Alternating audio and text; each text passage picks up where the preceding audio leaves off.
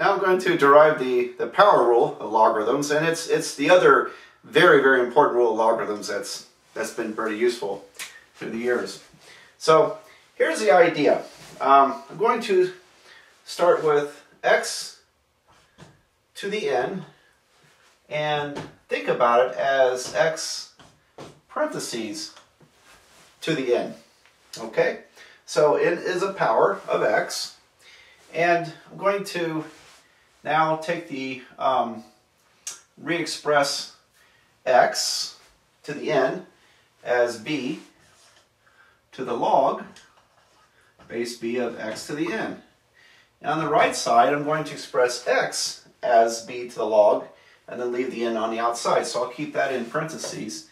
X is b to the log base b of x, and then this is all raised to the n.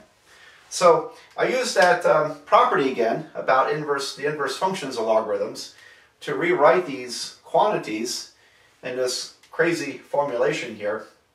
And in this case, this piece went here, but here I took x separately and then n is on the outside of the parentheses.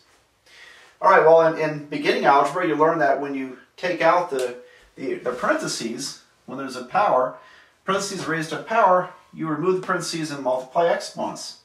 So this is equal to b to the n log x base b. So in other words, n multiplies this exponent and multiplies that exponent right there. And now if we have the bases equal to one another, so if we cancel the bases, you see that the log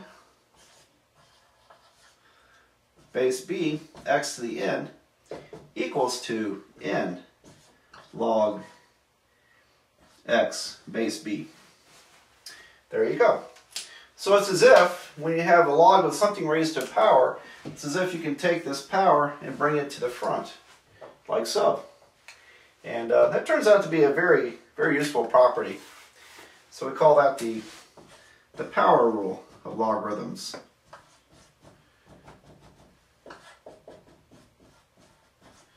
All right, so I'll give you a quick example of that. How would you find the square root by using logarithms if you had a way of calculating logarithms?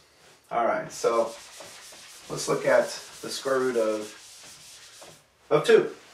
All right, so if I take the log of the square root of 2, now I'm working with base 10 log again, common log, and I think of 2, the square root of 2 is 2 to the 1/2 power, so this is the log of 2 to the 1/2 power. Then this is equal to, by the power rule, the power comes in front as 1/2 log base 2. And so log of the square root is half the log of the inside, literally. So if you could, figure out the log of 2, look it up. It's 0.30102999. I know this one. Take half of that and then go back to the table and retranslate it. You would find that the square root of 2 is about 1.414. 213562. Okay, so that's how they could have used it. But you can imagine that before there were calculators, that calculating square roots, cube roots, any kind of root, any kind of radical, would have been a bit of a mess, particularly in the pre-calculus days, to calculate, for example, the 12th root of 2 without calculus. The 12th root of 2 is used in tuning musical keyboard instruments. It's been used since the year 1720.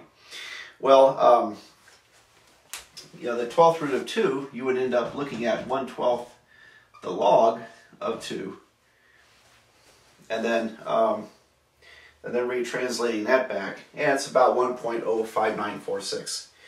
But to do a 12th root of 2, this calculation would have required enormous trial and error back in the old days. So anyway, I know I'm kind of bringing up this historical aspect of this, but again, these rules are worth learning because they're still useful in other ways. And okay, well, we'll move on from there.